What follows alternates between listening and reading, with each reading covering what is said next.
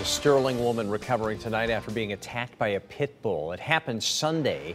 The 28-year-old was jogging on Route 14 with her small dog when a dog ran up out of nowhere. She grabbed her dog to protect it. That's when the pit bull bit her arm, knocked her down, and then bit her again. State police say the dog has since been quarantined. Animal Control tells News 8 the owner of the pit bull stopped the attack. I mean, she also had another dog with her, too, which could have also been, like a target for the pit bull. The victim's little dog wound up with a big cut on its back, too. The owner of the pit bull was fined by the state for letting the dog roam.